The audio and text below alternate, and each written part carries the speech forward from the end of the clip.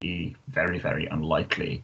So, based on that, we've clinically excluded the PE. So, what do we think might be going on?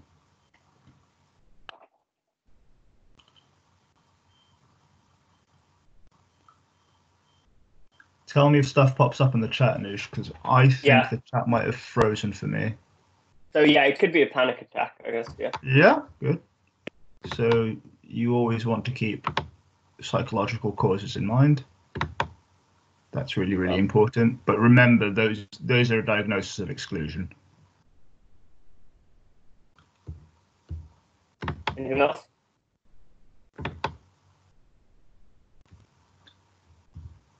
Myocardial infarction. Okay. Anemia. Anemia, yep, it's a good shout. MI is very uncommon in this age group. Actually, if somebody in this age group gets an MI, slight tangent, what's the most likely cause of an MI in this age group?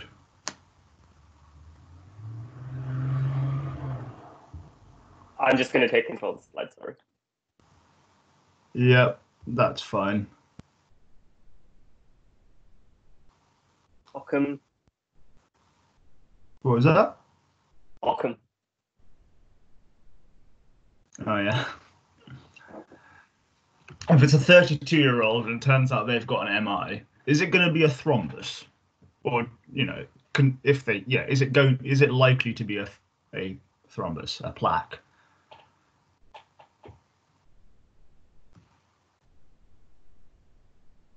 And if it's not, what's the likely mechanism going to be if somebody has an MI, age 32?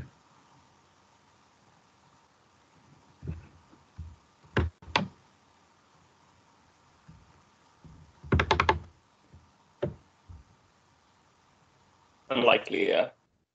Yep, it's unlikely.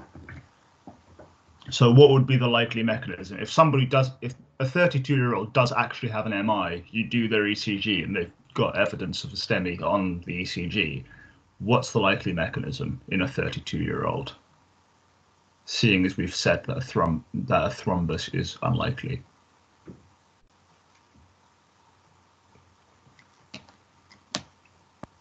Not quite AF. So AF is more likely to cause things like stroke. Yep.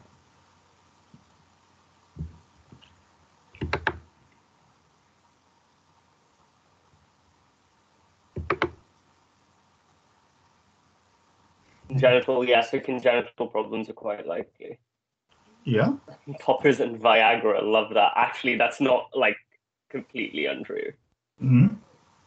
What was the first one that they said? No, as in before Viagra. Poppers. Poppers. Getting closer. Harder than poppers. Cocaine. Harder. Did someone say cocaine? Yeah, they did. Wonderful. Yeah, cocaine is the most likely cause if somebody has come in with an MI. Definitely at the Whittington. But yeah, so coronary vasospasm is the most likely mechanism of a myocardial infarction in somebody who is below the age that you'd expect a thrombus. So if it's somebody in there, I mean, if, for example, there's a history of familial hyperlipidemia, then yeah, good chance it's actually a thrombotic MI because of their high cholesterol levels. But if it's somebody without any family history of a condition like that, and they've come in with evidence of an MI, there's a good chance they've taken something which induces vasospasm. Cocaine is the most common example that you'll see in an A&E. There are some other drugs which induce vasospasm, but cocaine is the one that you want to think about. Okay, so sorry, that was a tangent about MIs in young people. So we think it's unlikely to be an MI in her. Let's say she's denied any recreational drug use. What else might be causing symptoms like this? So we've mentioned an anxiety attack, which is feasible, but we want to exclude physical causes beforehand. What else could cause somebody to present with Ms. Amidala's presentation? So palpitations, a heart rate of 150 beats per minute, sense of shortness of breath. Somebody mentioned anemia, which was good as well. Really severe anemia can present like this.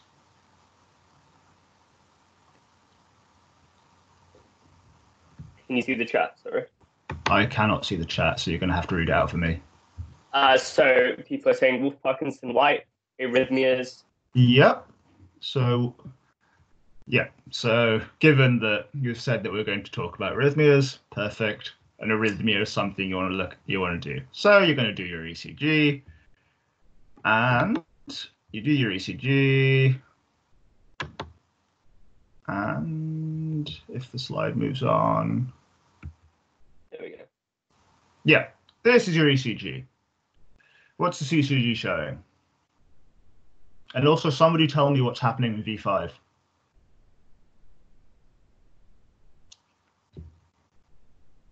What?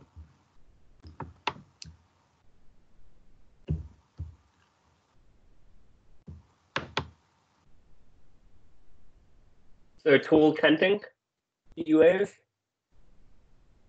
Okay, yep. So you could say that in the anterior leads they're a bit tented. Yep. But it's not consistent throughout the leads, so it's unlikely to be something like hyperkalemia. Yeah. Because you'd be looking for consistency for that.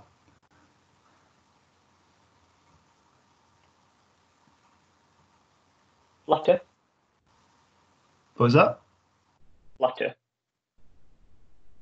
Okay. So the thing with flutter is you're looking for your jagged sawtooth pattern, and we have an ECG of flutter later on.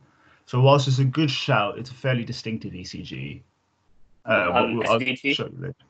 Wonderful. This is a supraventricular tachycardia. I want to bring your attention to the fact that there are technically no P waves here. That's probably the biggest giveaway, that this is a supraventricular tachycardia. There are any P waves. Also that it's a tachycardia, so it's about 150 beats per minute. Before I move on, what do people think is happening in V5? You worried about that? Scared? You okay with that? Inspiration. So inspiration's a good shout, but it wouldn't cause as dramatic a change in baseline as that. So Poor connection with the skin. Inspiration. Poor connection with the skin can do it. Chances are she's fidgeted towards the end of that. The poor connection with the skin is also probably very likely because you can see it's only in V5. So the V5 lead has probably moved around a bit. So so that's an artifact. That's not anything to worry about. It's just to do with the fact that the lead has slightly come off during that. Okay. So, like you said, the likely diagnosis is a supraventricular tachycardia. Something to mention is that this is an umbrella term for any regular tachyarrhythmia that originates above the ventricles, as the name alludes to. This includes things like sinus tachy, atrial flutter, and your atrioventricular tachycardias. So just to distinguish, because it's a bit annoying, you've got your atrioventricular node reentry tachycardias. Those are the ones which go through the atrioventricular node, then loop back and sort of form a cycle. So they involve the atrioventricular node. This ECG, which you just saw as an example of that, an atrioventricular reentry tachycardia does not involve the atrioventricular node as well. It involves accessory pathways, which Wolff-Parkinson-White syndrome is an example of. So there's an accessory pathway that bypasses the AVN, and the impulses are going from atria to ventricle, from ventricle to atria, forming a loop, completely bypassing the atrioventricular node, which is why any medication which targets the atrioventricular node isn't particularly effective in these cases. In terms of an ECG, it's regular with a narrow QRS, so under 120 milliseconds, and P waves are absent. Apart from sinus tachycardia, the sinus tachy is counted in SVT, but it's not really an arrhythmia because it's regular. There are P waves. It's just a normal heart rate it's a normal sinus pattern just as a tachycardia. So the main takeaway is narrow complex tachycardia with no P waves is an SVT. Why can't we leave them untreated? What's the problem with an SVT if it carries on?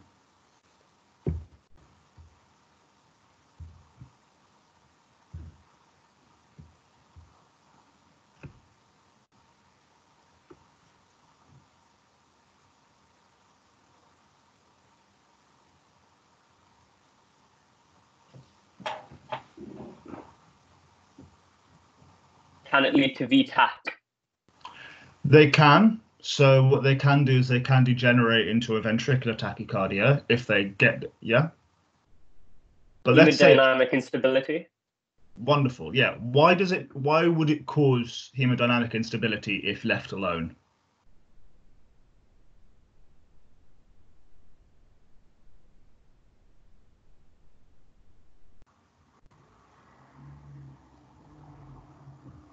Not sustainable, so heart will tire. Yeah, that's one of the reasons. Yep.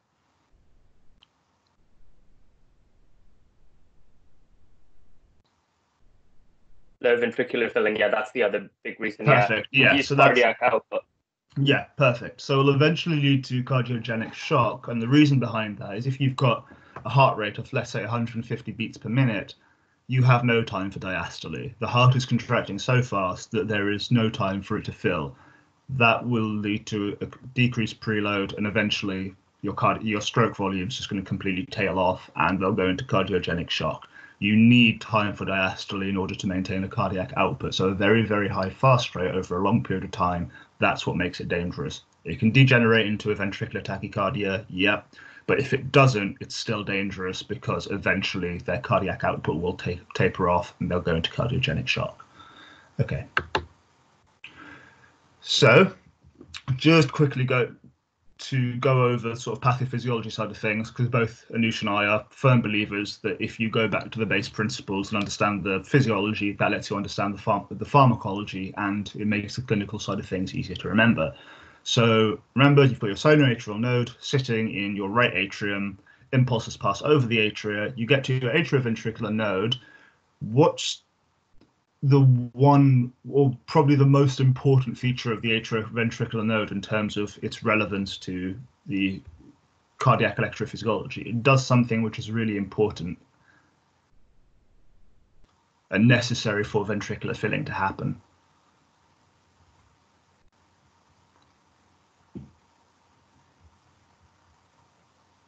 Yeah, slows down the conduction and it introduces this AV delay.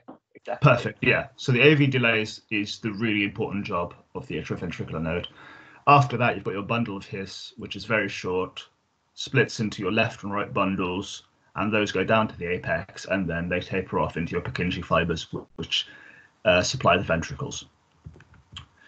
So if I just quickly remind you guys of the electrophysiology of the cardiomyocytes, particularly the pacemakers, this is really, really relevant to the pharmacology, because if you understand what channels are involved and what ions are involved in different parts of the cardiac cycle, it makes sense. The drugs that are used to treat arrhythmias make more sense. So if you look at the pacemaker side of things, for example, remember you have your funny current, which is a constant tonic influx of sodium ions, which once it reaches a depolarization threshold, you have opening of very, very rapid L-type calcium channels. That causes your spike. Once that reaches the depolarization potential, your calcium channels open, you repolarize. So remember, part of the sinus, probably the most important part of sinus impulse generation is that opening of the calcium channels to cause the spike, as well as the funny current. And you need repolarization with potassium. At the bottom here, you've got the channels involved. Meanwhile, with the ventricles, the depolarization spike is caused by sodium instead of potassium. And remember, you've got your plateau phase. So your plateau phase, you've got influx of calcium, which is being opposed by efflux of potassium. So they kind of balance out. You get a bit of a plateau until the calcium channel's shut, and then you've got unopposed potassium action. That drops that repolarizes back to the resting potential. If there are any questions about that, just put that into the chat and Anush and I can answer them.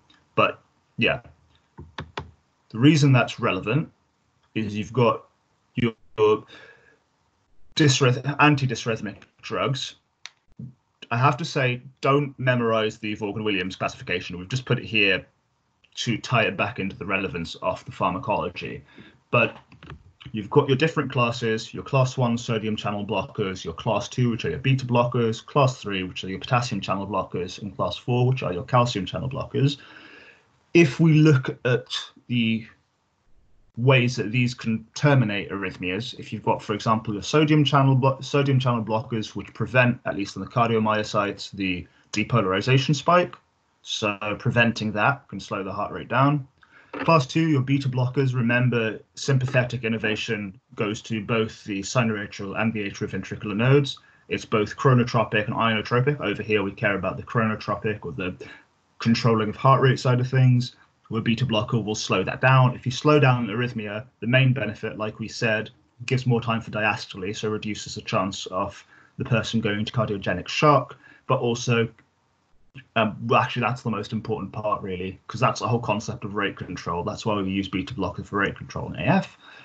Your potassium channel blockers are really, really useful, particularly in the nodes, because they they lengthen out the action potential by increasing the time needed for repolarization. So they widen the duration of the action potential, so also slow things down. And they're particularly important in the ventricles. In fact, they're very, very effective in the ventricles. And your calcium channel blockers, remember, in your sinoatrial node, will reduce the intensity of the depolarization spike, but also will lengthen out the plateau phase. So they will also increase the duration of the action potential. Any questions about that in terms of the pharmacology? I am of the very, very strong opinion that pharmacology is to be understood and not to be memorized. You can memorize it, but I think it's far, far easier for you guys if you look at pharmacology as applied physiology. Was that? Yeah, spend some time learning it. Yeah. Now that you have this much time in quarantine. Yeah. Yeah. If you look at it as applied physiology rather than something like anatomy to just be which needs to be memorized, because it really, really can be understood, and I think it's really, really useful. It makes your life a lot easier because you can you can work things out rather than having to rely entirely on memory. But yeah, any questions about the pharmacology, let us know. We can answer that. No. So, okay, so that brings us to the first SBA. So you've got Miss Amidala, you've got an SVT, specifically an atrioventricular nodal reentry tachycardia. What do you think the single best management option for Miss Amidala is? Do we give her amiodarone, 300 milligrams IV? Do we give her oral flecainide instant release, which is 50 milligrams?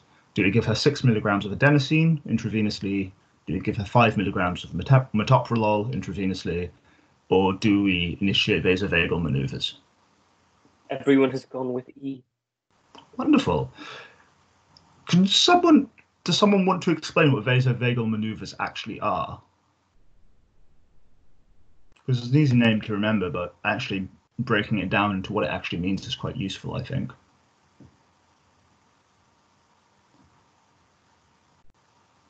Or an example of a vasovagal. Yeah, examples are good as well. Exhaling against a closed glottis. Good, fantastic. So that's the Valsalva maneuver. Yeah. And the other one, which isn't used particularly frequently because we don't like it, has someone said carotid sinus massage? Perfect, yeah, so your carotid sinus massage. Remember, the whole principle of all of this is activation of the vagus nerve. So you can either do that by the carotid sinus massage, or you can do that with the Valsalva maneuver. Or another method, for example, is plunging your face into really, really cold water. Anything which activates the parasympathetic nervous system supplied to the heart is a vasovagal maneuver. And they're really, really useful in this case because the vagus nerve slows down the heart rate. Again, like we said, useful because increases time for diastole. And in the case of supraventricular tachycardias, can actually reverse them entirely. So the classic example, so yeah, all of you who went for E, completely right. The classic example is you give somebody a syringe, 5mm syringe, and you ask them to blow into it. There's resistance, they're essentially breathing against a closed glottis. That's creating Valsalva maneuver, and that can reverse a supraventricular tachycardia. So we've gone through why vasovagal maneuvers, and that's your first line. After that, you've got your 6-12-12 rule, which is adenosine, 6 milligrams initially, then 12 milligrams, 12 milligrams again. If that doesn't respond, you might want to bleep the cardiology reg, and you've also got the option of giving them 5 to 10 milligrams of verapamil, so calcium channel blocker intravenously. If they're not responding to vasovagal maneuvers and pharmacological cardioversion, usually that indicates there's an underlying atrial arrhythmia, something like flutter or fibrillation. Before I move on to adenosine, I just want to ask, when you give somebody adenosine, what would you want to tell the patient? Good clinical practice.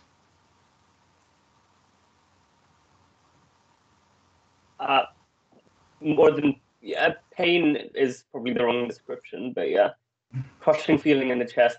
Yeah, you might feel like you're gonna die. Yeah, it's like this feeling of impending doom. That, exactly. You want to warn the patient of that because it is a really, really, really scary thing. So at least if they can expect it, then that makes it slightly better. As well as this, what's the actual point of using adenosine in a AVNRT? Why does it work? Does anyone have any idea in terms of that? Again, this is going back to pharmacology being applied physiology.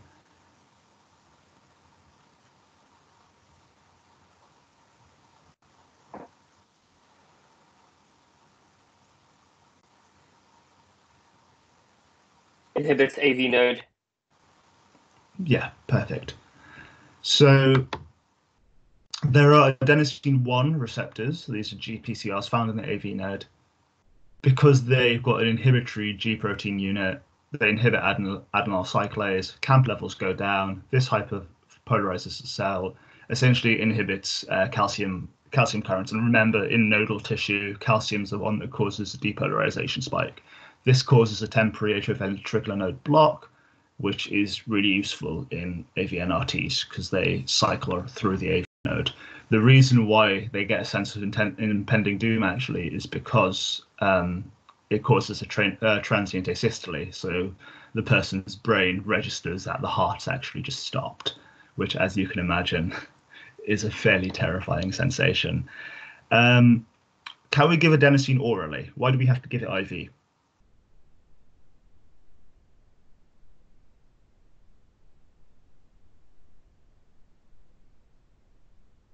Short half-life. Perfect. It's got a half-life of about 30 seconds. If you give it orally, it will not make it. So IV adenosine. Okay, so you've given her adenosine, and this is Miss Amidala's ECG now. So what's that showing?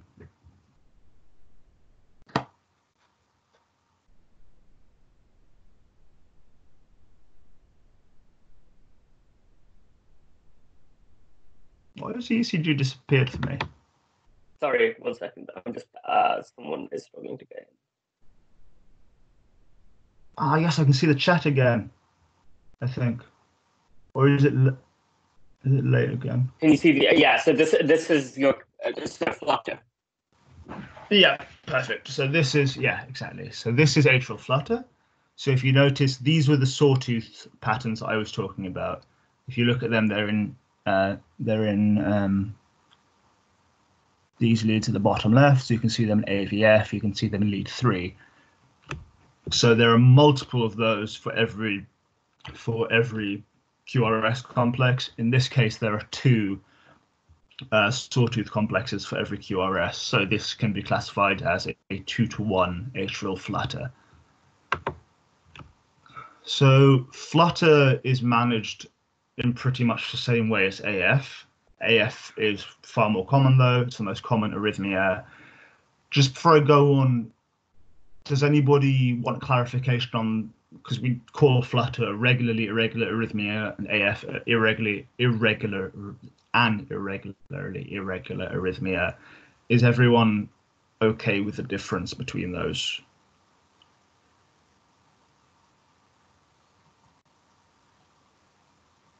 Can we go over it? Yeah, sure. So if we go back to the slide on the ECG with flutter, let me see. Yeah. So you can see here that the QRS complexes are regular. That's the regular aspect. So their heartbeat, the actual cardiac output aspect, the ventricular rhythm is regular. The problem is the atria aren't behaving regularly. They've got there's not a regular conduction through the atrioventricular node. So conduction is irregular, but the actual heart rate itself is regular. There's no problems with that. You could still calculate a heart rate using your 300 divided by big squares rule, for example. If we looked at AF, though, conduction is completely irregular and the actual ventricular rate is irregular as well. That's what differentiates flutter from fibrillation. Flutter, you will have a regular heart rate, but conduction is not regular. Fibrillation, you will have both. Does that make sense?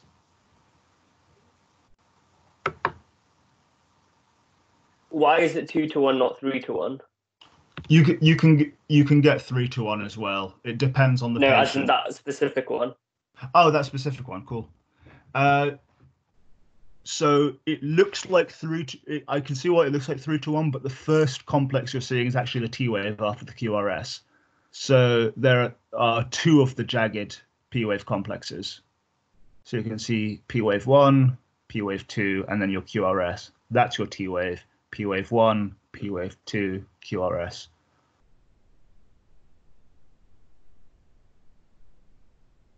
Everyone good with that? Sick. Okay.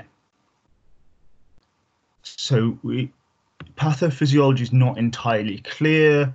There is a bit of evidence suggesting that aberrant excitation from the pulmonary veins plays a role, and that's actually something that is used to determine some of the last resort treatments, actually. Bear in mind that the atrial arrhythmias can both be tachyarrhythmias or bradyarrhythmias, and the management is actually different depending on which one it is. So we've moved on to our second case. This is Mr. A. Sepkowski. He's a 71-year-old man, and he's presented to his GP. So in this case, you are the GP now.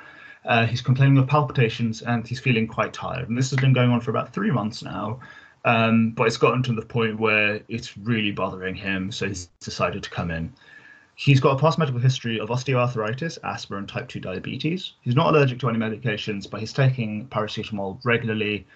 He's got a Seretide inhaler, which he's taking 2 puffs off twice a day. Remember, Seretide is your combined long-acting beta agonist, so salmeterol, and your inhaled corticosteroid, in this case fluticasone. He's taking metformin, 500 milligrams twice a day, and he's got his salbutamol inhaler as a rescue inhaler for when he needs it. He's a semi-retired author. He says that he quite likes his vodka, going through a couple of bottles a week. When you examine him, his pulse is irregular. It's difficult to calculate a heart rate. You put him on the blood pressure machine, which gives you a pulse for 102. Be a bit skeptical of those, because in an irregularly irregular pulse, it can be quite difficult to calculate a heart rate. But usually you rely on feel. Based on feel, you can usually tell this is quite fast. This doesn't seem abnormal in terms of rate. This is quite slow. But yeah, so it's a tachycardic AF. You can't find any other abnormalities. You're in one of the lovely GP clinics, which actually is well equipped and has an ECG machine, and you can confirm the AF on ECG. And he denies any syncopal or pre-syncopal features. He's not dizzy. He doesn't feel faint when he stands up from sitting down. Doesn't have any sort of visual disturbances when he stands up from sitting down. So you haven't got that side of things to worry about. So this brings us on to the second SBA. So, before that, just an example of a pulse with AF. Sorry, an ECG with AF. So remember, you've got no P waves.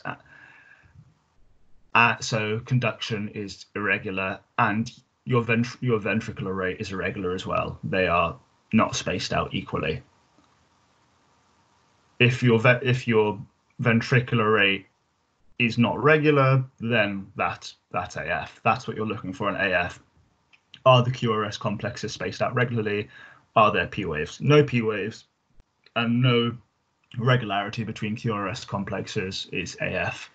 And V1 oddly looks like flutter, weirdly enough.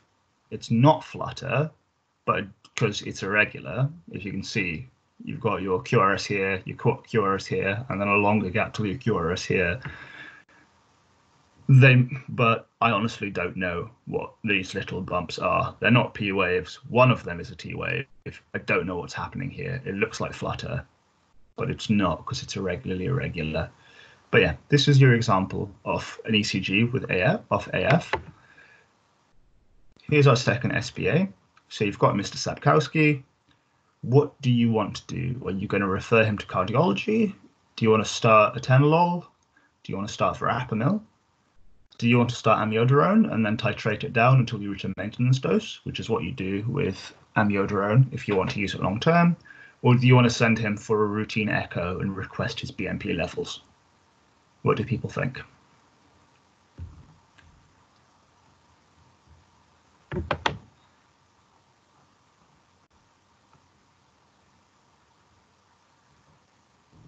So, E, not sure. What makes you think it's E? I'm just intrigued because, like, it's quite good to understand why people answer things.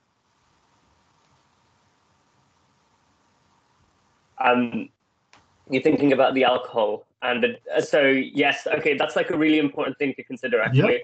Yep, that's good.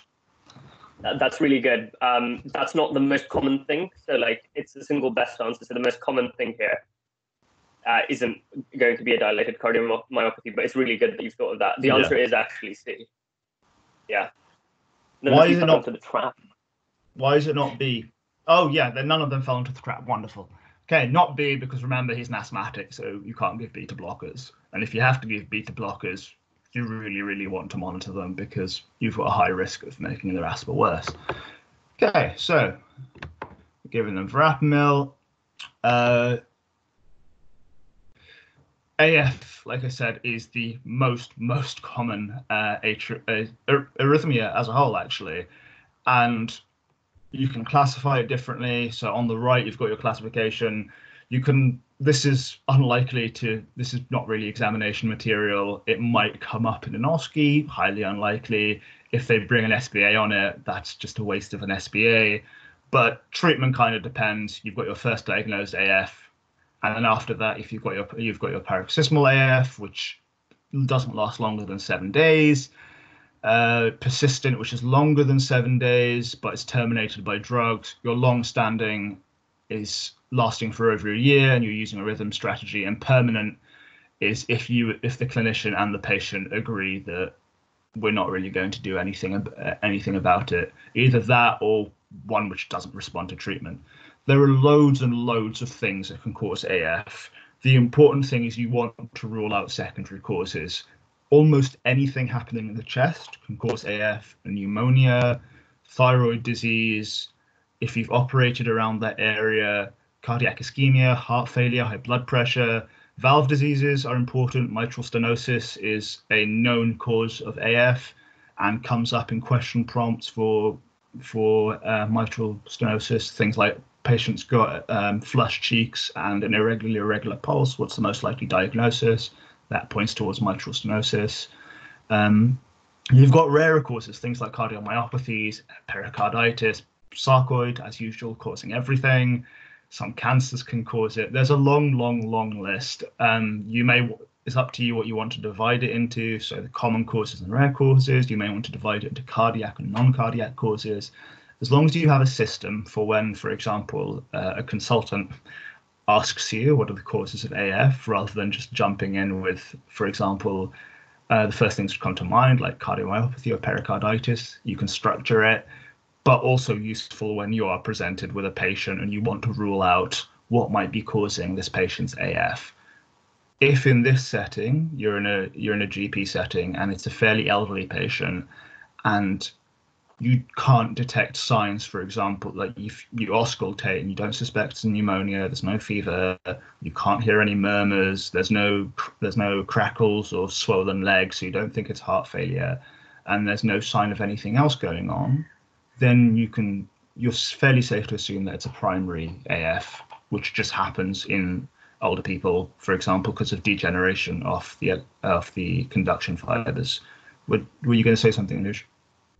I mean, I was going to ask if anyone knew what AF due to acute alcohol intake was called. There's a colloquial term. Oh, yes. Does anyone know? It has a little grey box in the handbook. Yeah, holiday heart syndrome. Yeah. So that happens in like young people. They just go on a binge and they're suddenly in AF, and they can feel their heartbeat. And if they stop drinking for a few days, it will go away. But they're more likely to get another episode if they do acutely drink a lot of alcohol. Yeah. That's the only interesting one, I think. Yeah. So find a system that you prefer for classifying your causes of AF, and that's all you need for it. Just remember, a lot of things will cause AF. It is very, very non-specific. If you can treat the reversible cause, fantastic. If not, then we're looking at the management side of things. So this is a good algorithm for the treatment of AF. Remember, you've got your rate control and rhythm control. What would make you prefer rate control over rhythm control in a patient?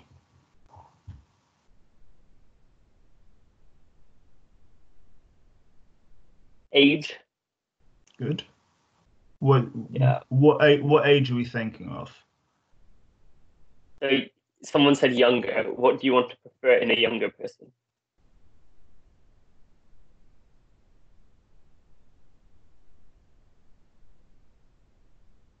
$65 and over. Okay. Yep. That is what NICE says. So rate control is recommended in patients over 55.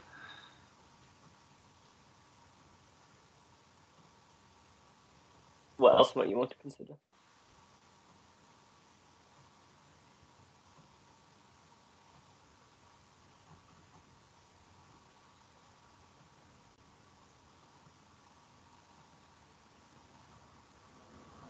Whether they're stable or not, yeah, that's like your primary consideration. Actually. Yeah. Asthmatic or not, yeah. Good, yeah.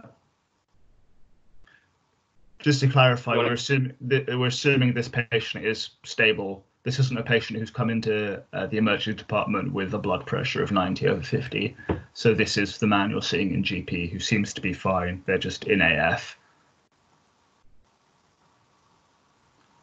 History of ischemic heart disease, yeah, also important. Good. Yeah, definitely. Good. Do we want to do we tend to prefer rate or rhythm control, and why do we generally prefer one over the other?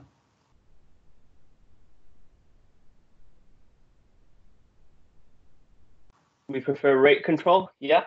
Perfect. And why is rate control ideally first line?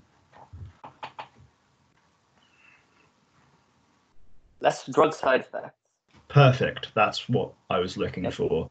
So if we talk, every specialty has them. The drugs which are really quite effective but have horrific side effects. Rheumatology's got about, well, all of them. For cardiology, it's amiodarone. So mind putting into the chat the side effects of amiodarone that you know about? This is a useful thing to know because it has a million.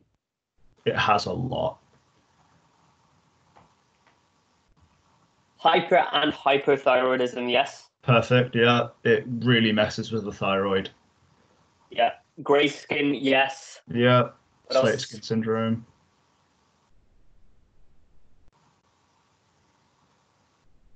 Those are the important ones, definitely. What are some less common side effects? Pulmonary and liver fibrosis, yeah. Yeah, that's good. If they're on long-term amiodarone, yeah. Yeah.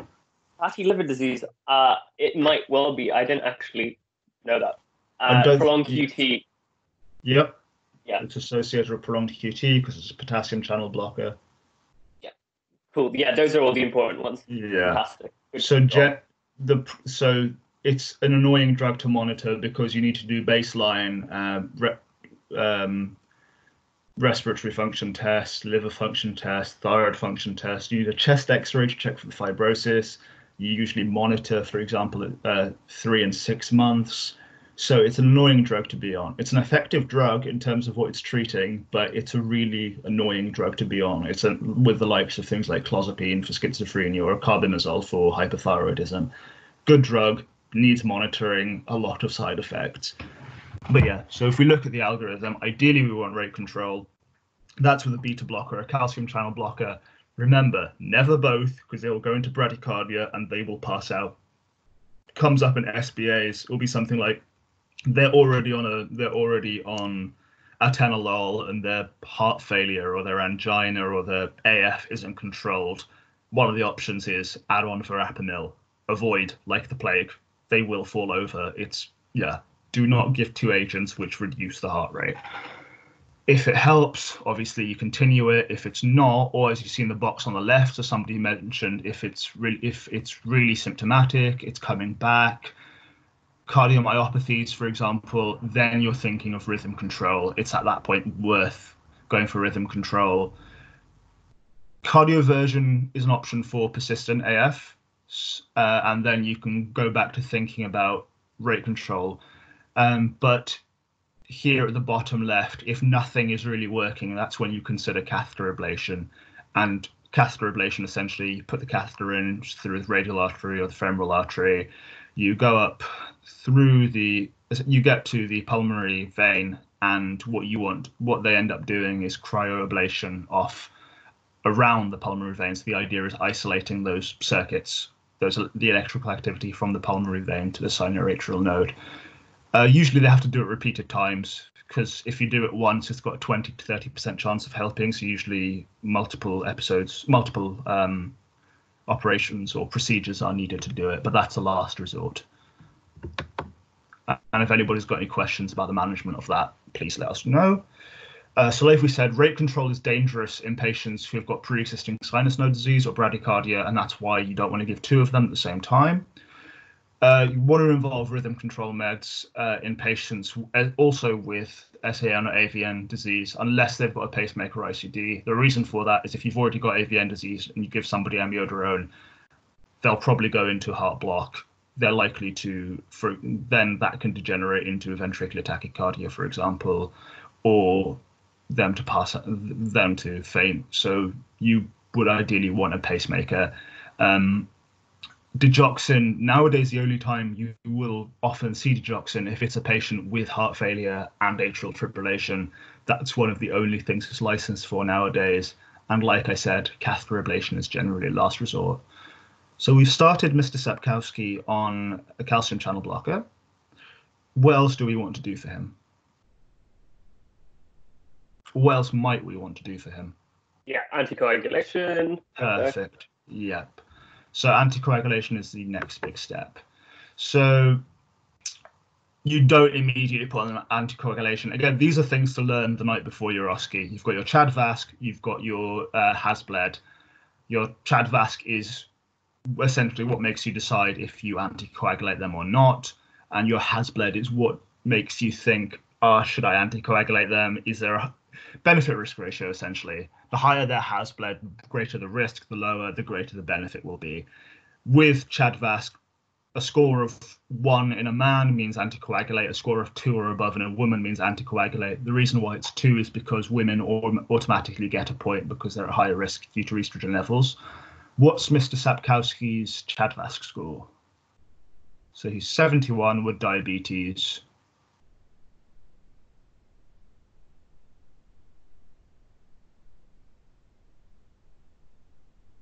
He's never had a stroke, doesn't have any valve disease, doesn't have heart failure, doesn't have high blood pressure. Yeah, 2. Perfect. Score of 2, and what's his HAS-BLED? Let's say his blood's come back normal.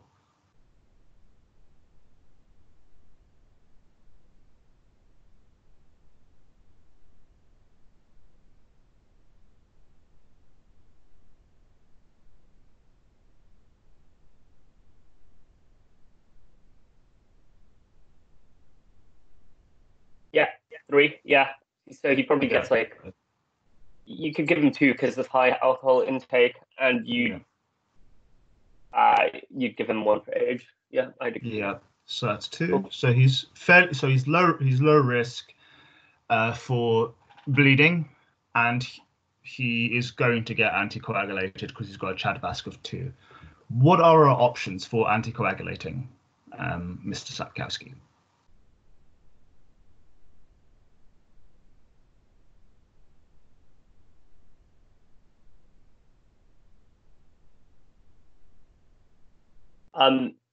Sorry, what's DAPT?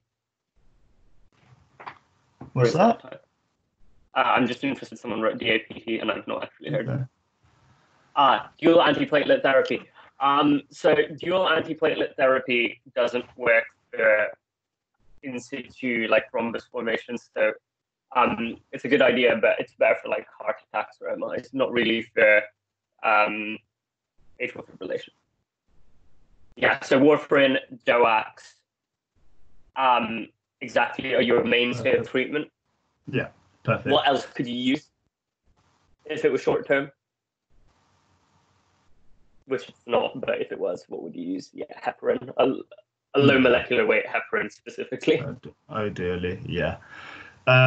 Just a quick word about antiplatelets and anticoagulants. Remember, your antiplatelets are useful if there is a thrombus to stop it getting any bigger or any worse. That's why, for example, we give them in acute coronary syndrome. Whereas your anticoagulants are useful if you're anticipating development of a thrombus to stop it from happening. So that's why in vascular disease we want antiplatelets, but we don't really bother with anticoagulants because they don't increase your risk. Vascular disease doesn't increase your risk of suddenly developing an embolus, for example. Whereas in AF, that's what you're worried about. You don't want it to form in the first place. If you've got vascular disease, you've likely got small clots and plaques lying around. You don't want them to get any bigger. Okay, so warfarin and DOACs, good. This is a nice flowchart for that as well. So if we go through it, he qualifies for anticoagulation. He's got the HAS-BLED score. You talk with him, and he's happy to start on it. What's that? Yeah, at the same time, shall we not go through the flowchart actually? Yeah, okay, sure. And if anyone has any questions, they can ask us. Yeah. Just one important thing. So you start someone on warfarin. What do you also need to start them on in the first few days? Yeah, low molecular weight heparin. Does anyone know why? Yeah, exactly. Why? Bridging, for what reason? Warfarin takes time to act. Yes, it does. Yeah, that's 1 point. It increases clotting risk initially. Exactly. It increases the INR initially. Do you know why? Yeah. Why does it increase your risk of clotting initially?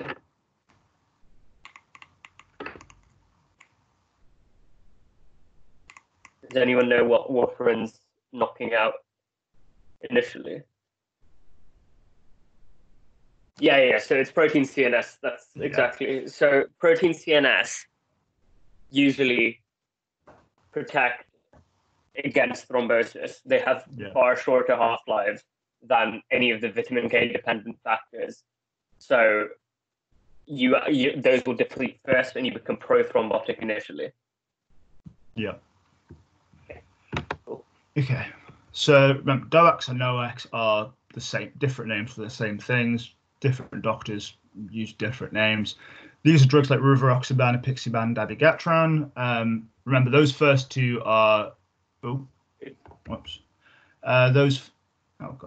Those first two are factor 10A inhibitors, whereas dabigatran is a direct thrombin inhibitor. You've got some benefits, reasons why you prefer them over warfarin. Biggest one is they interact with a lot less drugs. Warfarin interacts with everything because remember, it's metabolized by the cytochrome P450 system. So any inducers or inhibitors will affect. Warfarin, it's problematic, for example, when you start somebody on antibiotics, things like they interact with a hell of a lot of things. These also have faster onset, and because they've got a very predictable drug profile, unlike warfarin, you don't actually need to monitor them anywhere near as much. Often you don't need to monitor them at all, but you don't need to monitor them anywhere as near as much as warfarin, Problem is, if somebody comes in with an acute bleed, there's no reversal agent like with warfarin, where you've got your prothrombin complex, for example. There is a monoclonal antibody for dabigatran, idarucizumab, but that's not always readily available. What people tend to rely on is supportive care because the half-lives aren't too long, so usually they flush themselves out of the system. DOACs are also quite expensive, and actually there's no evidence of increased compliance over warfarin, which is the whole point of them. Drugs which are less annoying than warfarin, so maybe people would take them more often, because warfarin has a lot of time got a very poor compliance. So that's usually the balance. Younger patients tend to get DOACs. Usually patients you see on warfarin are older patients who've been on it for a while. Newly prescribed patients ideally go on DOACs, but there are cost considerations and so on. Not going to do this as an OSCE station, but it has come up as an OSCE station before. Warfarin counselling, where someone's just been starting on warfarin and you need to talk them through it. Things that you'll want to remember for that, you can read this slide in your own time because it's quite information heavy, but obviously why they're on warfarin, the monitoring, and the biggest things are things like the slightly obvious ones, not so obvious ones, like lifestyle changes. Avoid contact sports, avoid alcohol because that affects your clotting, and avoid green vegetables because they've got loads of vitamin K. So there are dietary changes as well. Anyway, you can read through that in your own time. If anybody's got any questions about that, ask us. Why does it cause jaundice?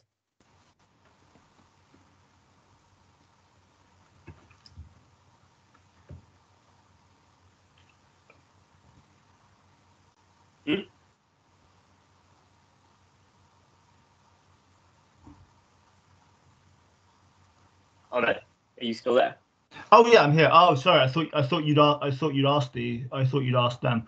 Why does it cause jaundice? It can interfere with the liver, so it can cause a what's it called?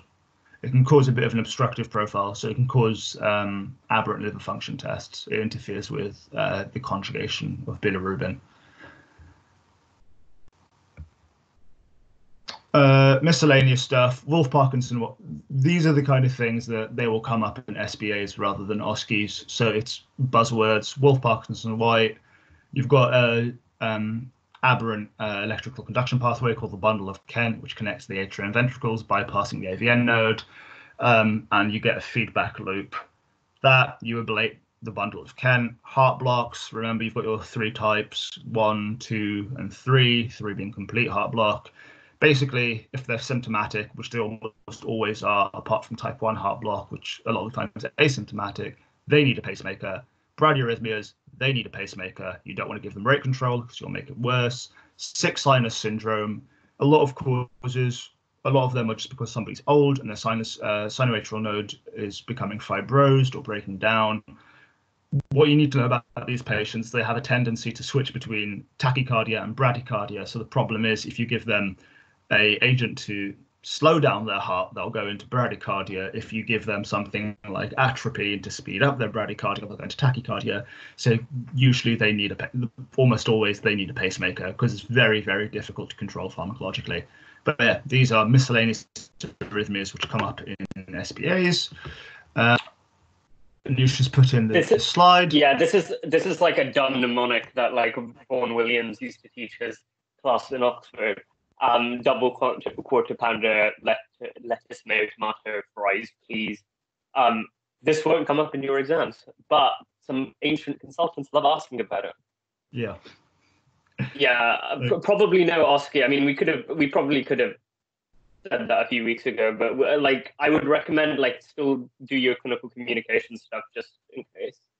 Yeah. For now, until we know for 100% that there's no OSCE. Exactly. Yeah.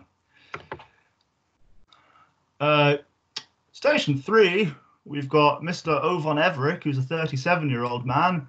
He's been brought in by his work colleagues. So he works the night shift at a factory nearby.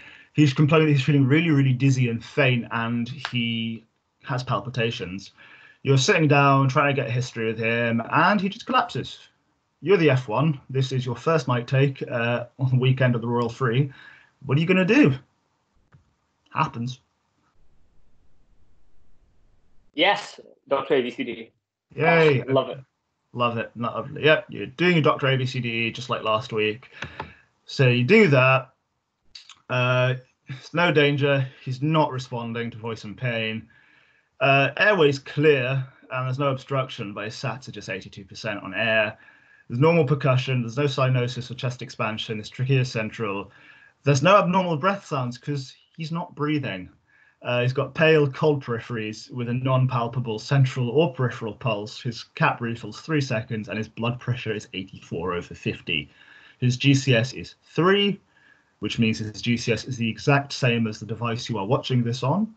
And his pupils are equal and reactive to light. His blood glucose is normal. Nothing on exposure. Yeah. What do you want to do now? Ahmed, can you have a look at the chat? I just need to get the doorbell. Yeah, there was one problem. The chat isn't up to date for me. God damn it. It's so far back that it's still on option 2 whenever everybody was answering 2. I'm going to assume, I'm really sorry because I can't see the chat because my one's just being stupid, but I'm going to assume that you guys have got it right because you're all clever people. Yeah, you're gonna scream for help. You're gonna get somebody to put out a crash call. You're 2222, adult cardiac arrest in the emergency department. They're going to send the crash team with the anaesthetists. The med reg is going to come over. They're going to need an anaesthetist because his GCS is 3. He needs to be intubated. And in the meantime, somebody's brought the crash trolley over. Realistically, I don't like, this is obviously the ideal medical school approach, but in real life, when you are doing airway and you'd notice he's not breathing and then you'd feel and he's not got a pulse, you're going to scream for help and you're going to start CPR, really. Like, you're not going to be percussing and auscultating and so on. Once you've noticed he's not breathing and there's no pulse, you've started CPR. Okay, so you have, is that going to switch there? Yeah, so you've called for help. Nurse has put out the crash call. You started CPR. The anaesthetist and med reg are on the way. They've brought the crash trolley with the defib on it. You stick the pads on, and this is what you see. So first of all, what's that showing? What's that trace? I've returned. Ventricular tachycardia. Fab. Tangent, because we love tangents. What else? Wait, 1 second. So someone said VF. So VF, you wouldn't get like this regular pattern. It would just be a complete mess. It would be, yeah. Like there is no discernible pattern in VF at all. It's completely erratic. Yeah. So just remember that. Sorry, continue. So any takers for what else could cause this trace?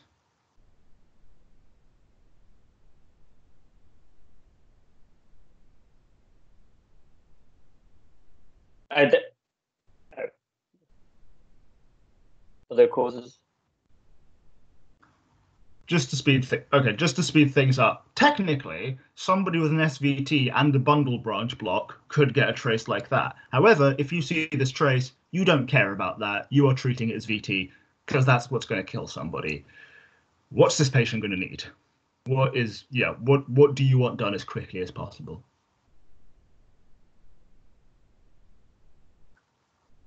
Shock, yes. Wonderful. You want DC cardioversion.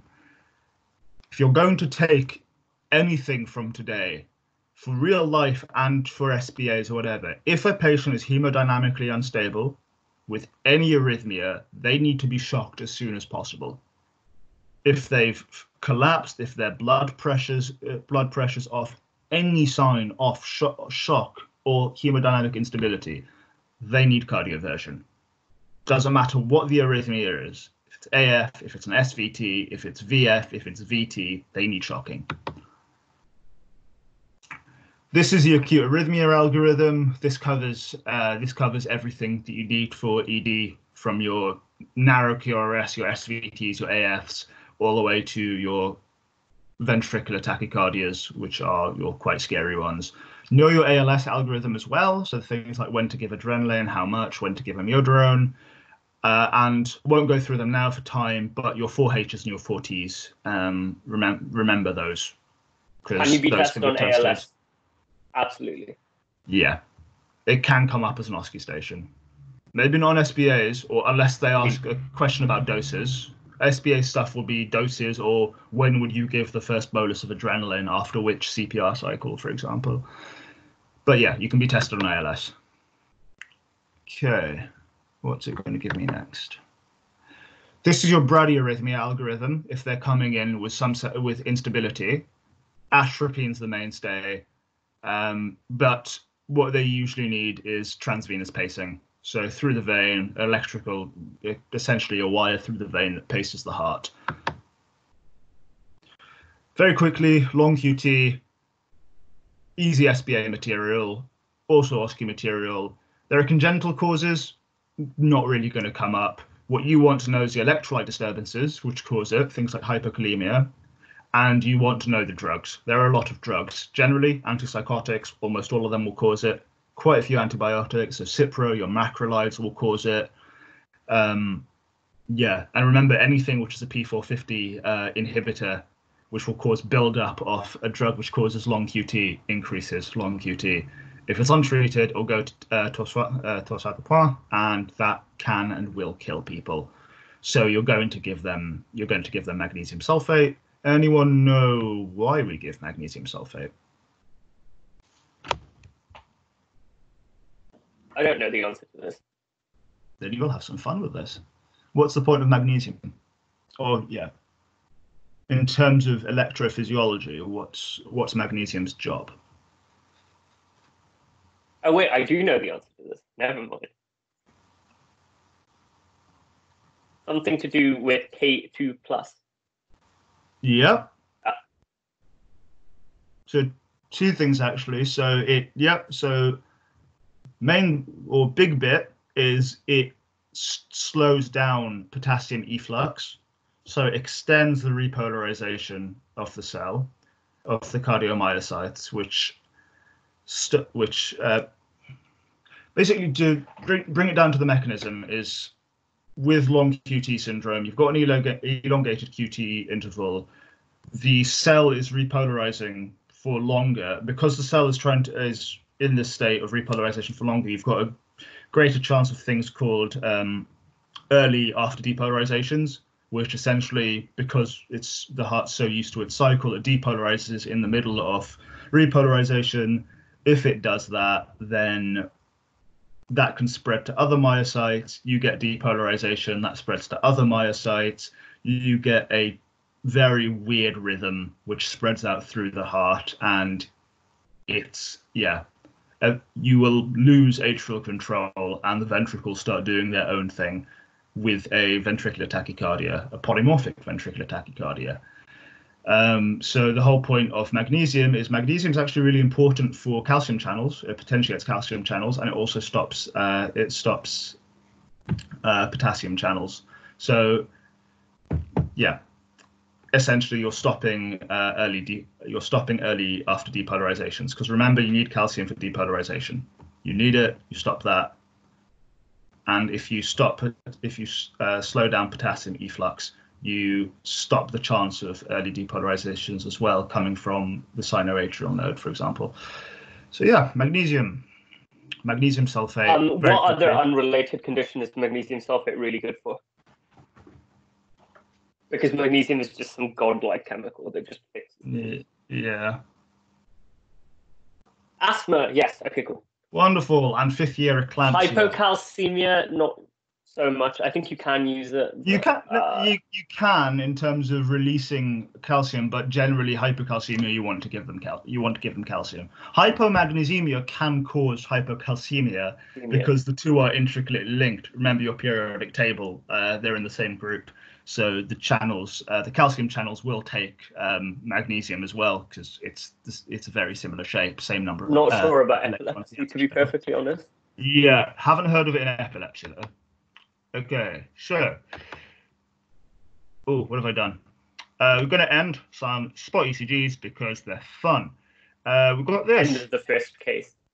Yeah. So, hang on. Have I skipped too far? I feel like I have. Yeah, I have. Why is it going forward and not backwards? Press left. I'm pressing left. Okay. Yeah. Can you do it? Yeah. Just. Yeah. Okay. Good. Okay. First one, what's this?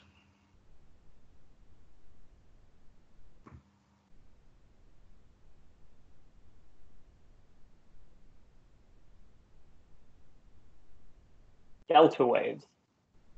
Yeah, nice. What did delta waves go? Yes, Wolf Parkinson White. Cool. Wonderful. Next. So this is Wolf Parkinson White. You've got your delta waves. Next. I stop us and we'll go back and show you what we're talking about if you're confused. Does someone want me to go back? No, as in I'll let you know if they want Okay. to go back. What is this Anyone one? know? It is niche as hell, and you will probably never see it in your life unless you go into cardiology.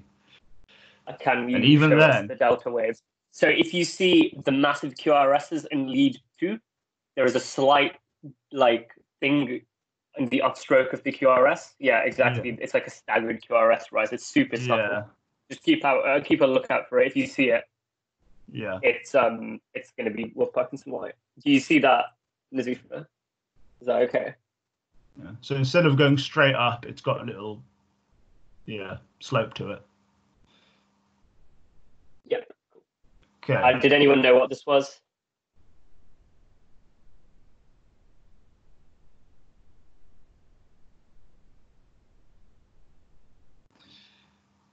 It can cause sudden death. COVID complex. I love that. It can cause sudden death in men, usually in their 40s, from Southeast Asia.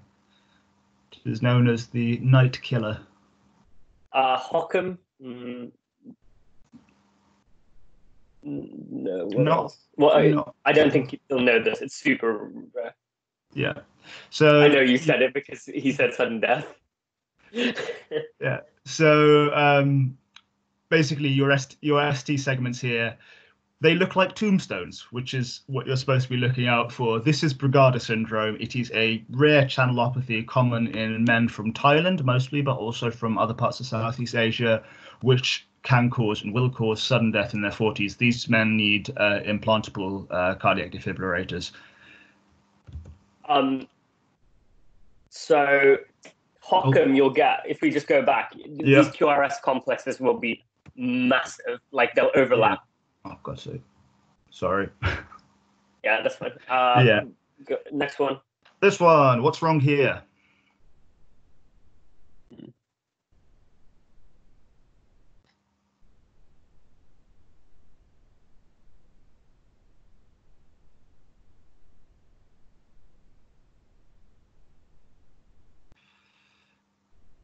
What do you peeps think?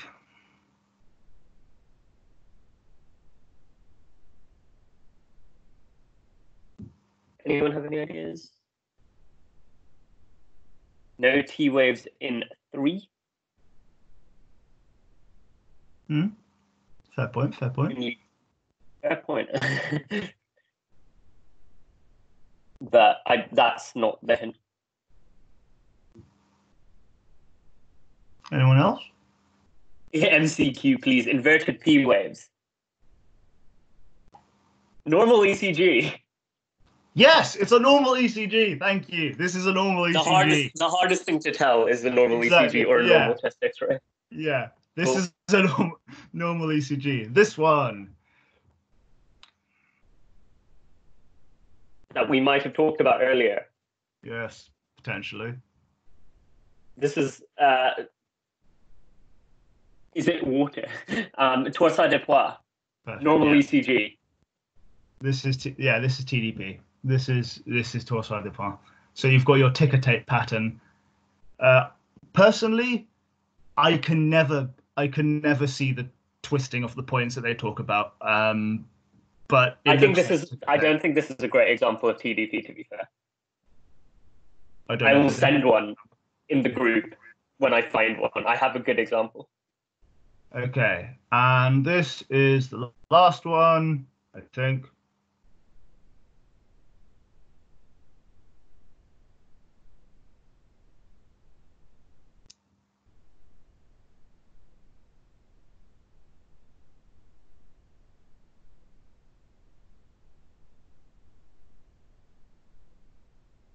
Any ideas?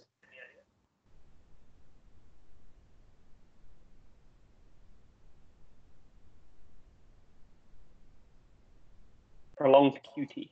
Wonderful. Prolonged QT. Remember, your QT goes from the start of the Q wave to the end of the T wave. It shouldn't be more than 420 milliseconds. This one is around 500. Actually, oh yeah, last one. What's this?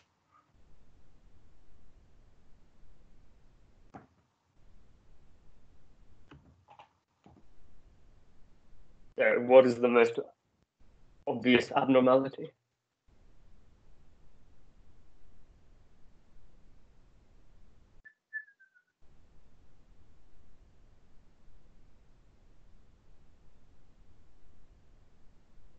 Anyone? Very short PR. Are there? But yeah, no. I mean, PR under 200 is fine. Or is that a notched T wave? Or ectopic beats? So it's not ectopic beats because you would see ventricular complexes. Is this heart block? Yeah, what type of heart block? Third degree, perfect. The ventricles have their own rhythm, and then you've got your P waves, which are just doing their thing. Here's a P wave, there's a P wave, which is stuck inside the QRS complex. There's another P wave, there's a P wave, there's a P wave. They're doing the atrium and the ventricles are just doing their own thing. This is an annoying one to find, but if you put arrows above your ventricles and arrows below your the P wave, and arrows above the QRX, you can see that each has their own rhythm. So do that in the SBA when they give you the handout. Sorry, Anush, you can say something. Yeah, so this, I mean, it could be 2-to-1 heart block, but I'm not sure it is. It's kind of hard to tell the difference between like regular QRSs and irregular QRSs. I think if you plot it out, there is actually a slight discrepancy. So I don't think it is in this case. Okay. It just coincidentally. Right. Oops. Fine. I need. So we'll do some neuro. It'll be a quick case like the end of the last one because I just like getting through lots of random stuff. This is a 72-year-old man. Oh, if anyone has any questions about cardio, just drop them in and we'll answer them as we go along as well. He has this finding on the right-hand side, even though this is clearly his left foot. Can everyone see the video playing? I can see it. It also... Yeah, okay, cool. So, this is clonus, as the video is telling you. What kind of lesion is clonus associated with generally? Upper motor neuron. Okay, so you go and examine this patient, right? What are the other findings you will find if he has an upper motor neuron lesion?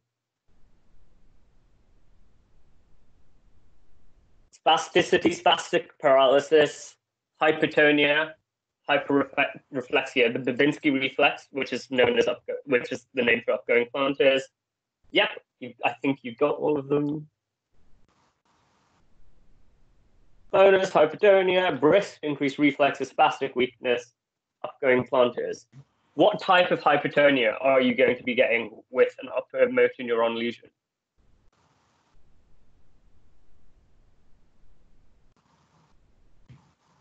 So a spastic is a type of paralysis, not a type of tone. But a spastic just means there's increased tone, pretty much. Yeah, so there's two types. There's velocity-dependent and velocity-independent tone. In this case, you would get velocity-dependent tone. So what this means is when you're examining them, you're going to move their arm. You can move it slowly and you can move it quickly. When you move it slowly, you'll notice that there's increased tone. But if you move it quickly, it'll give away like it's completely normal tone. And yeah, so these are Michael's just talked about which muscles it tends to prefer. If it's like a stroke, so flexors in the upper limb or extensors in the lower limb tend to go first and tend to be strongest. So upper limb will look a bit like this. Lower limb will be extended and straight. So velocity independent tone is caused by what specifically? What set of conditions? Yeah, so Parkinsonism, exactly. And this is also known as lead pipe rigidity. So regardless of what speed you move the arm at, it's going to be really rigid.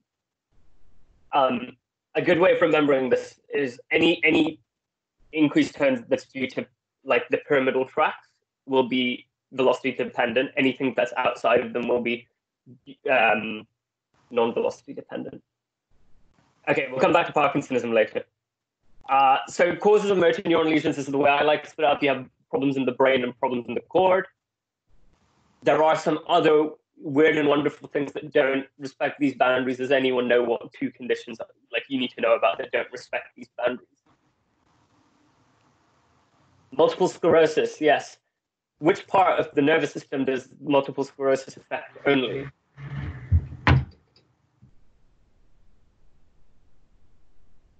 Yeah, central nervous system only, not the peripheral nervous system, but yeah, it can be both the brain or the cord.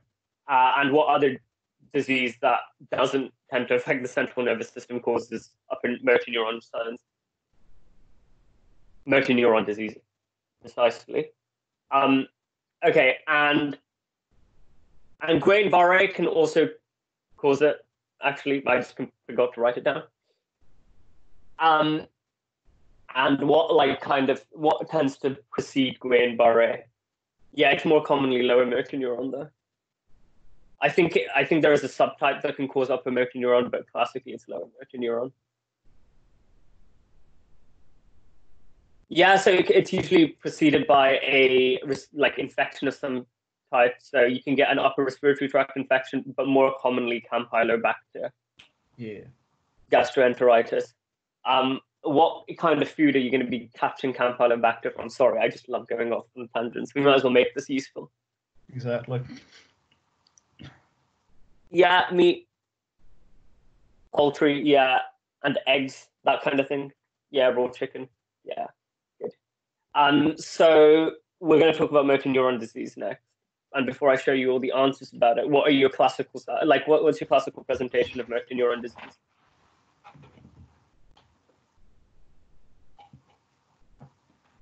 What signs are you going to find on examination?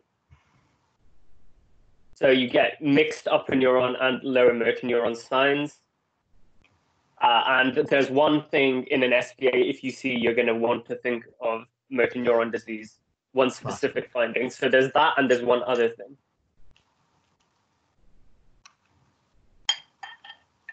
Anyone know?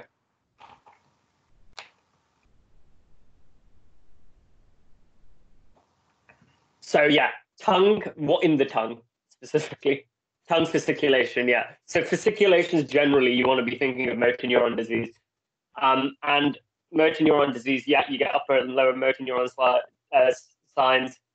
You can get fasciculations, but remember that the most common cause of fasciculations are benign fasciculations. So if you notice something, don't get scared. Tongue fasciculations, I think, are specifically, they're quite specific for MND. Do you know how you would test for them? Or rather what you wouldn't do when you're testing for tongue fasciculation? This is neurologists love this. How would you test tongue fasciculation? Baden loves it too. Don't ask them to stick it out, exactly. So if you stick it out, there might be the muscles of the tongue move a lot, so you might see some fasciculations anyway.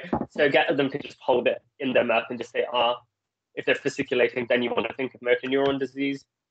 And the pathology is like this anterior cell destruction within the spinal cord. You always rule out other stuff. You might want to consider an EMG because awful prognosis. You can give them Riluzole, which prolongs the need for ventilation by a few months, but it's awful, and it's one of the causes of it's one of the non-cancerous causes of palliative care that you need to know about next year. It's awful disease. Fine. So guess what the next slide is going to be?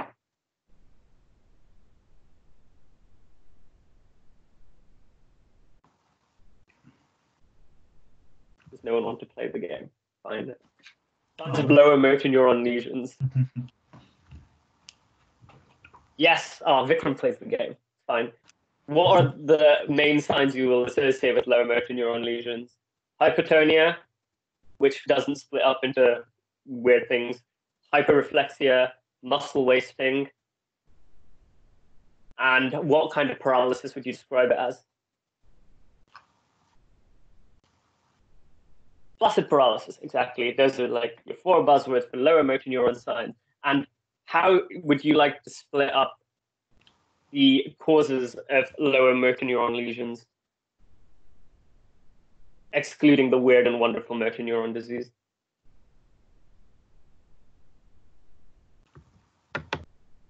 Well, there are two big categories of causes. So yes, peripheral neuropathy is the first one. Yeah, you can do it by surgical sieve as well, definitely, but it's a bit complicated. I like to split it up into peripheral neuropathies and problems with nerves leaving the cord. So peripheral neuropathies, we can talk about later if anyone wants to at the end. Not the aim of this lecture, but you have all the medical causes that are super interesting, and then you have the boring like trauma that you get in orthopedics that I will not talk about. And then all the problems with nerves leaving the cord. Common causes are like really bad disc prolapse, cancer, trauma, then osteoporosis and TB. They cause, you get like vertebral fractures, but like they don't often cause nerve problems and neuropathies. They cause things like sciatica, but like actual neuropathies are a bit more rare. And obviously motor neuron disease. Right, we're going to go back to stroke. So here is a lovely reference slide for you all on what each of the lobes in the brain do. I'm not going to read it out for you because it's boring to read things out. Useful things to remember. Speech is always in the dominant hemisphere. So I am a right-handed person. Where are my speech areas going to be? Left, exactly. And therefore the visuospatial processing in my brain goes on in the right. And this is the blood supply of the brain. What supplies the brain that you all learnt to death in second year? The circle of Willis, exactly. Yeah, I mean, it's quite useful to know, to be honest. I'm not going to go through it, but you should probably learn it. Yeah, like just have an idea of anatomy. Have an idea of it. Especially it's useful for the posterior, like cerebellar infarcts, things like Wallenberg syndrome. Yeah. We're not going to talk about weird cerebellar strokes today. We can do it another time if you want. Let me know, because they're a bit more complicated. But the important things for your exams are the cerebral strokes. So what are the three arteries that supply the cerebral cortex? You can use the acronyms.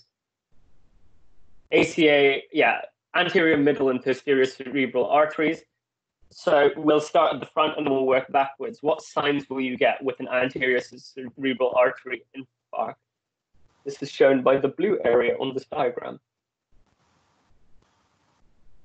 Worth mentioning, these are SBA land questions because in real life, everything's on the table. Yeah. They love stroke SBAs, by the way. We had so many. Yeah. My God, we did. Leg weakness, yes. Mm-hmm. Specifically leg weakness, and why is that? Yeah, so contralateral weakness of the leg more than the arm and rarely the face. And that's because of what, James? Might well get back to your questions. Because of the homunculus. I don't have a picture of the homunculus, but if that confuses you, go and have a look at the homunculus and compare it to this blood supply diagram, and it'll make sense. Yeah, exactly. So the leg is in this medial bit of the cerebral cortex. The face is in this lateral bit that comes under a different blood supply. Do left-handed people have opposite-sided dominant hemispheres? They often do. Yeah. Yeah. I don't think. Sorry, continue. No, you go first. You finish. I don't think it's like an absolute definite thing, but I think they are more likely to. Yeah. So it's about a 60-40 split with left-hander. So I am left-handed. Yeah. There's about a 60% chance that my dominant hemisphere is my right one, but it's never an absolute. It's the same. Yeah. Yeah, absolutely. Fine. So you're gonna have contralateral hemiparesis that favors the leg, and the face is almost always spared with an ACA infarct, but that's pretty academic, and in real life it's all a bit up in the air. MCA signs?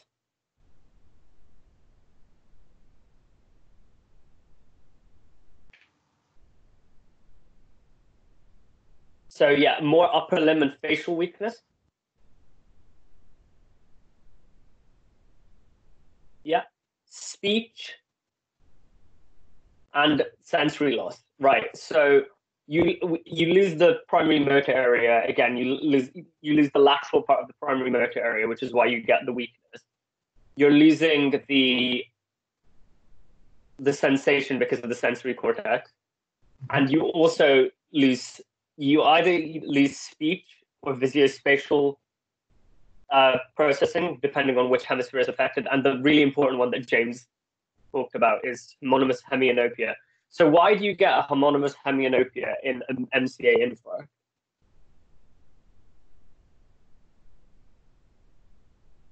Like, this takes you back to neuroanatomy, which I apologize for, but it's important. I don't. It's great.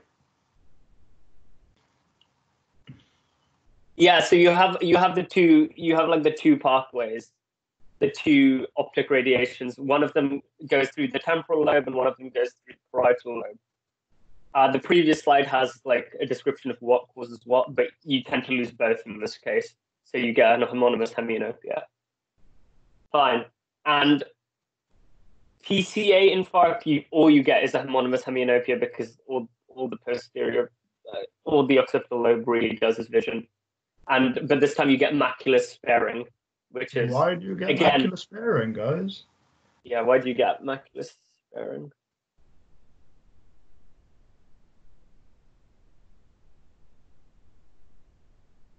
Yeah, there's like, it's not compensation by the MCA as far as I know. I thought it was to do with the other side, the PCA on the other side. There's a bit of the macula that's supplied by both sides.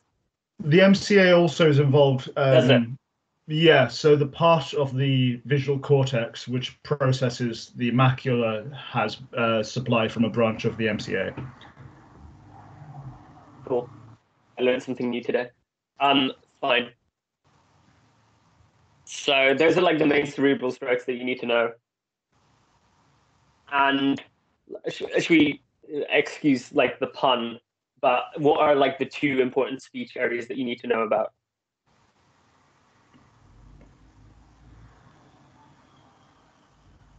Broca's and Wernicke's, exactly. James, tell me about Broca's area.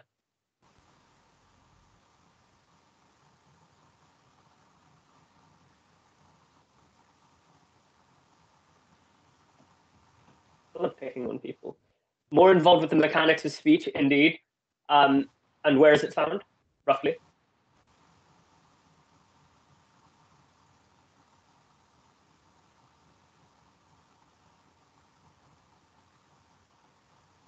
Yeah, so it's like frontotemporal, frontal. Yeah, it's more anterior than Wernicke's inferior area. frontal gyrus usually. Yeah, and they get like this expressive aphasia. So like, the dumb way I remember it is like Broca's, because they can't actually do the motor bit of speech. And who shall I pick on? Como, do you want to tell me about Wernicke's? Superior temporal gyrus, yes. Yep. What does it do?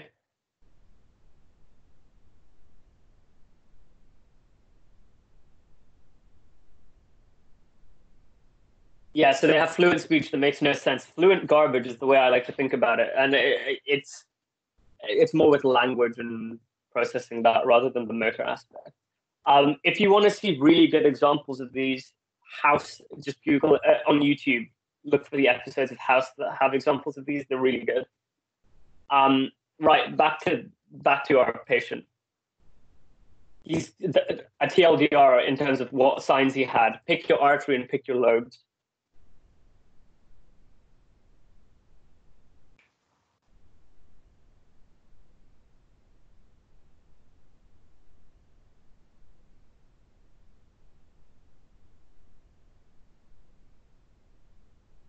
In whatever order you want to pick them in.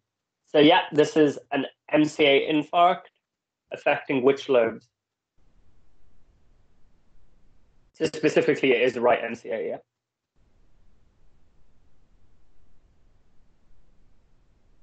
Which lobes are going? right MTA. So we've lost the parietal lobe, which is why you've got reduced sensation. No, that's fine. Absolutely. Yeah, parietal lobe is causing the loss of sensation and the loss of visual field. Temporal lobe, yes, because they're a bit dazed and like that kind of stuff is involved there. There's a bit of the frontal lobe as well, which is why they've got the upper motor neuron signs. Because remember that like the primary motor area is actually the frontal lobe. It's just a bit of it is supplied by the MCA. Does that make sense? All of the answers to all of these are in the notes to the slides, by the way, if anyone wants to refer back. Any questions? And then I don't really want to read off the slide, but important thing is how you manage stroke. So within 1 hour, they need head and like brain imaging, because you want to rule out it being a hemorrhagic stroke. Because if it is hemorrhagic, you can't do thrombolysis with autoplays, which is an example of TPA. Does anyone know what TPA stands for? It's its mechanism of action. Yeah, tissue plasminogen activator. Exactly, perfect. So just remember, below 4.5 hours, you're going to do both thrombolysis with thrombectomy. 4.5 to 6 hours, you can do a thrombectomy. But if the CT shows salvageable tissue between 6 and 24 hours, you can still do a thrombectomy. Do you need to know the autoplays dose? I can't remember. No, I don't think so, no, to be honest. definitely It's not. a bit rogue. It's like a Yeah. consultant level decision to thrombolize anyway. Yeah, also it's weight dependent, I'm pretty sure. Yeah. So, yeah, you don't. Yeah. You don't. And then if they don't fall into any of these categories, you need to give them aspirin for 2 weeks and then give them 75 milligrams of glucodergo after that.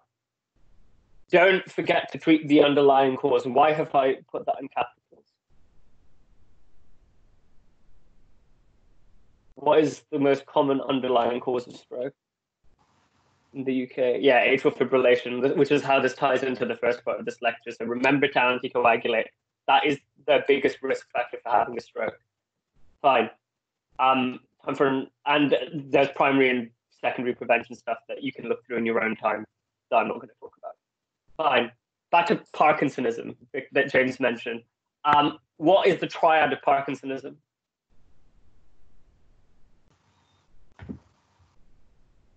Three things.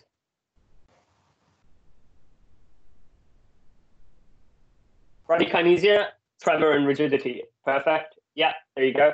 And so on examination of a patient with Parkinson's, you might describe something known as cogwheeling. What is cogwheeling? So cogwheeling is when you have the tremor superimposed on top of the rigidity.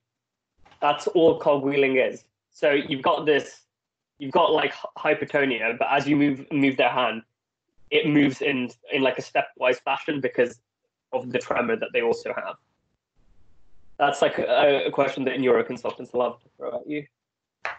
And what are the causes of Parkinsonism? You're allowed to say the obvious one. You're also allowed to say everything. Yeah. So, okay, so degeneration. So the classical cause of degenerative Parkinsonism is Parkinson's disease. Drugs can cause it. We'll talk about which ones in a minute. Metabolic problems like Wilson's disease can cause it. Yeah. And you can have vascular problems. Okay. Okay. So degenerative causes, you have both Parkinson's disease and Parkinson's plus syndromes. Family history I think it increases your risk of having Parkinson's disease. Yeah. It's like, I wouldn't say it's a cause, but it means you have a higher risk of Parkinson's. There are some genetic forms. Those are the early onset ones, but those are quite rare. Yeah. Give me an example. So what kind of drugs classically cause Parkinsonism? I know that these technically don't come under fourth year anymore, but like you should still know them from a neuro perspective. Yeah, antipsychotics, and specifically first generation are more likely to cause Parkinsonism. Metoclopramide, I think, also can actually. Yeah. It's Because more it's common with hyper- dystonias. Yeah. Yeah. It more commonly causes acute dystonia, but it can. Don't give someone with Parkinson's metoclopramide. Try and Yeah. avoid it. And not even try, just don't do it. Okay. Haloperidol is an antipsychotic, so yes, definitely. Mhm. Lithium, Not typically known I to. don't think so, yeah. And someone already mentioned the important metabolic disorder that you need to remember, which is Wilson's disease, where you have, what blood test finding would you have on with Wilson's disease? What's your test?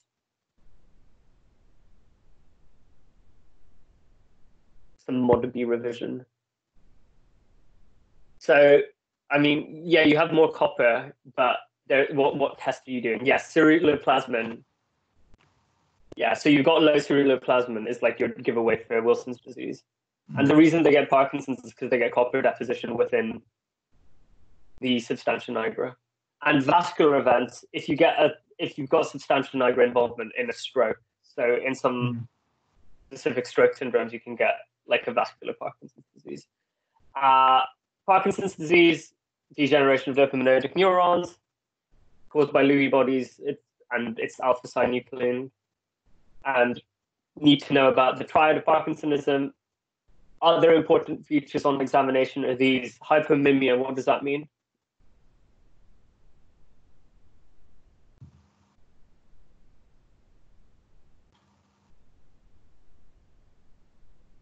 Anyone know? Hypomimia. They can also get speaking problems, but that's not what this means. That's a good one that I forgot to add on. Reduced facial expression, yeah. Mimia, mimic, that kind of thing. Micrographia, their handwriting gets smaller and smaller, and a shuffling gait. So there is a differential diagnosis for shuffling gait that we won't talk about today, but a lot of people with non-neurological conditions can present with a shuffling gait. So just keep that in mind as well. Fine. And then, if my slides work, which would be nice. Are they not working? Okay. So Parkinson's disease, you will classically present with their symptoms, but if you trace these people back, they have these really early features and early symptoms that don't seem like they're related to Parkinson's disease, but they predict the disease happening. Do you know, there's three really important ones that you might need to know about. Do you know what they are? Anosmia is the most commonly known one. Constipation is also quite common, and the most niche one is this REM sleep behavioral disturbance, where they start acting out their dreams. There is another one. Oh, what's the other one? There is another one which affects 34% of patients, so a third of patients, if you trace them back. Loss of taste in Earl Grey tea. I love that. That's me. Unfortunate. So if you trace them back, depression? 34% of depression, exactly. Yeah. So often the I'll add first that. presenting symptom is depression. Sorry, I needed to love React. How early on would this occur? You can trace it back to, so if someone develops Parkinson's when they're like 70, you can trace it back as far as like 30s sometimes. So like it's really early. You can't diagnose Parkinson's based on this though. Like they're not specific at all. It's purely academic. Fine. And if we were to talk about the management of Parkinson's disease, so we'll talk about pharmacological management. Of course, you'd use like an MDT approach. And do these symptoms precede Parkinson's +2? That's a good question. I'm not sure. I think they can. They can do. Yeah. How would you split up the drugs we use to treat Parkinson's disease? There are two main categories of drugs.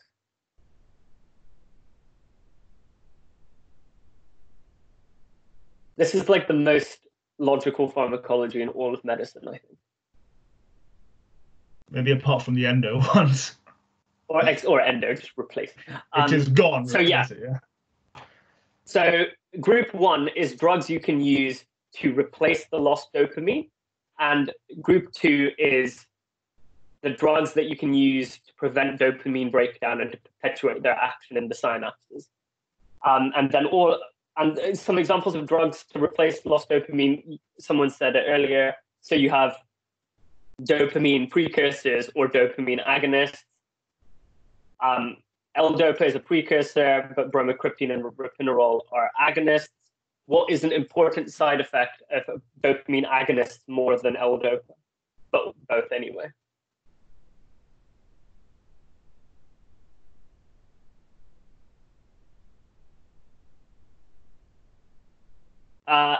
So dyskinesias are common with all of them, but yeah, they are a bit more in agonists. But yeah, risk-taking behavior. Yeah. Like people go off the rails when they start. It is bad. Dopamine agonists. It is really bad. I saw a case last year lost where their pensions. Yeah, I saw. There's this guy on the wards last year who'd recently been diagnosed. He used to be like a radio personality. I can't remember his name. And within a week of starting his dopamine agonist, he'd gambled away most of his savings, slept with like 10 prostitutes, and contracted like 3 STIs.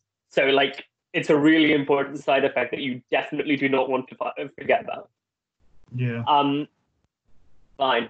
And then don't forget with L-DOPA, you give carbidopa to prevent the peripheral conversion of it into in the periphery, it will be converted to like adrenaline and noradrenaline.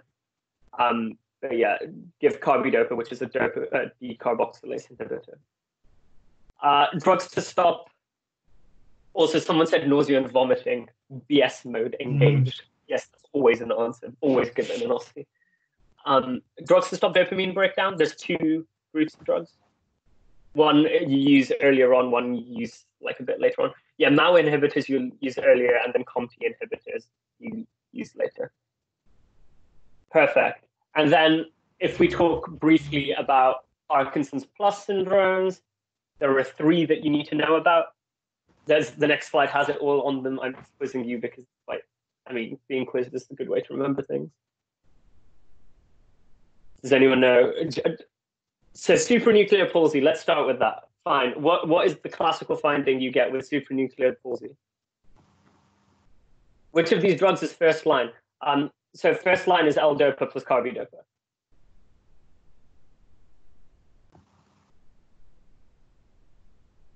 Yeah, so you get like this reduced upward gaze palsy. I don't think it's always reduced. I think it can also be increased. So like it depends on the patient.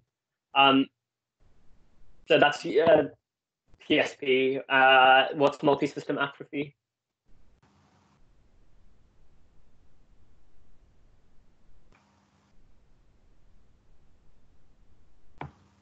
Yeah, you get early autonomic dysfunction. So if someone gets Parkinson's and they start falling a lot, you always want to think of PSP and MSA because why do they fall a lot with autonomic dysfunction? What causes them to fall? By the way, falling is like the most important thing in geriatric care. Yeah, so postural hypertension causes them to fall in multi-system atrophy. What causes them to fall in PSP?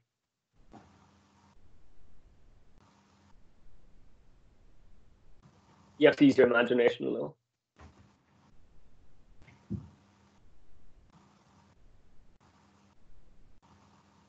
Yeah, it's vision. So like they can't really see where they're going properly sometimes, so they can fall in that as well. But yeah, MSA is more important for falls. And the last one, yeah, they literally trip because they can't see. It's just sad. And the last one was corticobasal degeneration, and that has like one very classical finding. Does anyone know what it is? The alien limb phenomenon. Yeah, they lose control of one of their limbs and it kind of goes wacky. Those are Parkinson's plus. They kind of come up in SBAs. That's about it. That's all you pretty much need to know about them. Other than that, the fact that they're prognostically poor compared to regular Parkinson's disease. Fine. That is everything I wanted to talk about in terms of neuro. Does anyone want to talk about any other neuro today, as in we can cover some stuff again. It's just me and Ahmed actually have teaching this week for the next 3 days. How are they treated? So you don't really need to know Badly. that. I think, yeah, badly. Like treatment doesn't work very well for them generally. It's just, they're badly treated. Yeah. They progress faster. Their prognosis, like Anush said, is quite poor. Yeah. Any questions about neuro? Did anyone want to talk about peripheral neuropathy? We've been talking for like 2 hours, so like. Yeah. We'll say no, to be honest. Oh, also one last. Oh wait, go on. Oh, so does all Parkinson's plus have a poor response to levodopa? I believe so. I believe they all generally, yeah. Because they've also got non-basal ganglia components. Yeah. And what was the other question? I've just lost it. Sorry, give me a second. Is Lewy body dementia Parkinson's plus or separate? So Lewy body dementia has the same mechanism as Parkinson's disease. It's just with Lewy body dementia, they have the dementia components first and then the movement disorder later, opposed to Parkinson's disease where they get the movement disorder first. Yeah. Does that make sense? Can I ask you guys to fill out feedback because it's quite useful because it tells us what we can cover on like Fridays, for example. Mm. If you just hold up for 1 second, I'll give you a link. Whilst he's doing that, anybody know why levodopa becomes ineffective within 5, sometimes 10 years?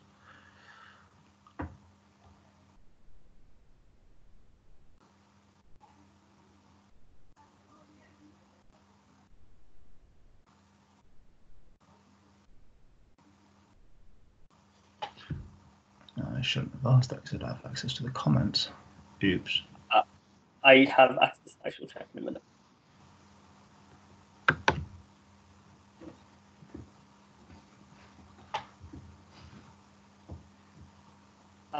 Resistance develops too much neuronal degeneration. It's the neuronal degeneration. Perfect. Yeah. So yeah. If you lose the dopamine receptors, dopamine becomes useless. So yeah. Yeah. Fill that out with session title season 2, episode 2. Obviously, like feedback is useful for us, but like if you were only going to fill out one section, make sure it's what else would you like to be covered? Yeah, no problem. Right. We have teaching, so we need to have lunch. Oh yeah. Right. See you guys. See you guys. Thanks. I hope this was useful. How do I leave this call? Press hang up. Where is the button? There it is. Right. See you guys. Why is it not hanging up?